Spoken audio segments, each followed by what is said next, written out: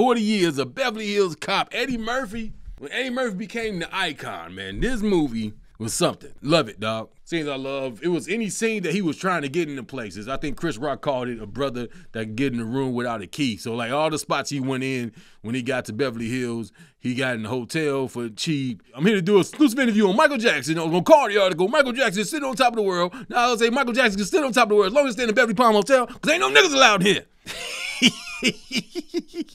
They used to show that as the clip on the news, like the Beverly Hills Cop is #1 again. Here's a scene from it. If ain't no niggas allowed here, I'm like, God damn.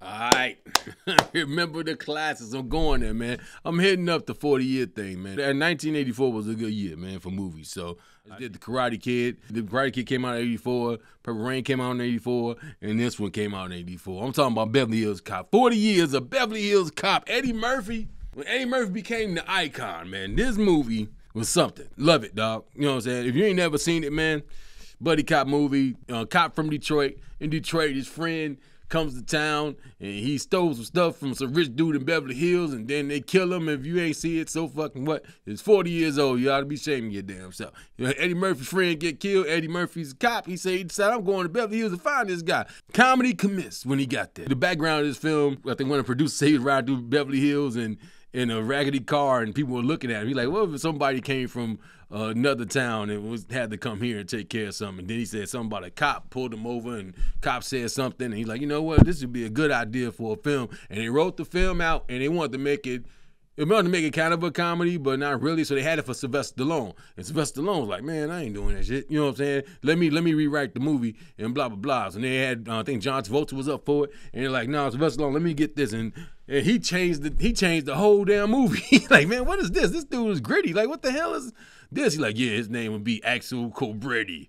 They're like, nah. And then the movie budget went up like double. He's like, man, no, we ain't doing this. And Sylvester Stallone wound up doing that movie later called Cobra. And I remember the poster like, you're the disease and I'm the cure. And he ate cold pieces with scissors. It was crazy. It had nothing to do with this movie though. So they're like, you know what, man? Go to Eddie Murphy. Eddie Murphy was on a lot one day. Like, what y'all working on? Working on this thing called Beverly Hills Cop. Like, hey man, I'll do it. You know what I'm saying? So just let me know when you're ready. They went to Eddie, boom, legend was made. Stars born. Right then and there, man. Characters in the movie, you had Jenny Summers, you had my man Victor Maitland, Billy Rosewood, you had Sergeant Taggart.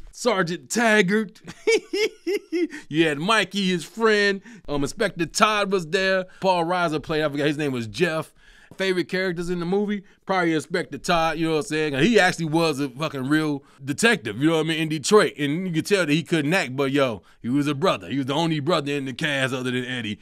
And I was like, yeah, that's what's up. Mean motherfucker though. I was like, damn, can he be nice and shit? But he was mean. He was funny though. He was real funny and shit. Don't think Axel make my dick itch. That's that was in part 2. Inspector Todd and Damon Wayans is in. He playing the Banana Man, which I didn't know at first for years. And I was like, oh shit, that is Damon Wayans. The buffet plate is $12.50.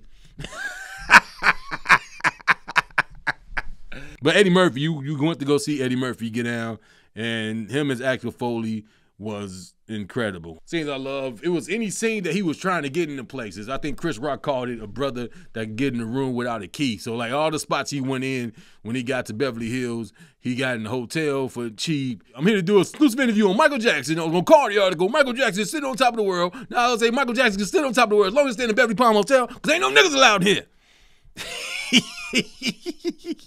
They used to show that as the clip on the news, like the Beverly Hills Cop is #1 again. Here's a scene from it. If ain't no niggas allowed here, I'm like, God damn. He went into Victor Maitland's office, talking about a flower deliverer. Then later on, you saw him in the warehouse, the buffet that morning. And he talking about he was gay, had herpes simplex T. And it was like, yo, Eddie just getting in all these damn places by bullshitting people. Incredible. The art gallery, my man, Ronson Pinchot, my man that played Balky on Perfect Strangers, he was on there. 5 visits today.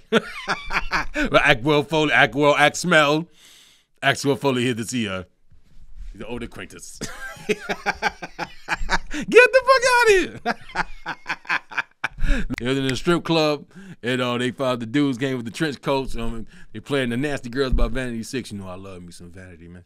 He did the OK sign that's iconic. The shootouts like were real, because it got real serious real quick when Eddie was going, they kidnapped the lady, and he had to go in and he broke in the backyard, which I was like, how do they not guard the backyard, which is weird. But anyway, He's breaking in and attacking, like, don't go in there, man. You want to stop me? Shoot me. And he put the eyes up like see, like, I was like, oh, he can act a little bit. Had me scared for him. What was the worst part about the movie? It's only one thing. One thing about the film I like, and people were like, man, you too damn tedious, man. You too damn tedious, man. You know what it was? I ain't like the zit on Victor Malin's forehead. What the hell? The whole movie, nobody busted this thing. Nobody busted the zit. They had CGI. They could have put a piece of green screen and blocked it off. Something. I'm like, that zit was epic. And then you go see him on Jerry Moon. He got the same zit. Like, what's the zit on your head for, man? Just bust the damn thing. You in Beverly Hills. I know some doctors that can take care of that shit. Impact on the movie, Eddie Murphy became a legend. That movie was the #1 comedy for like about 7-8 years until Home Alone knocked it out. I just saw this. Eddie Murphy, Whoopi Goldberg, Richard Pryor, they can be in movies and be the only black person in it and make it okay. Like, they were that likable. The soundtrack was amazing too. So Beverly Hills Cop, remember the classics. Check it out, man.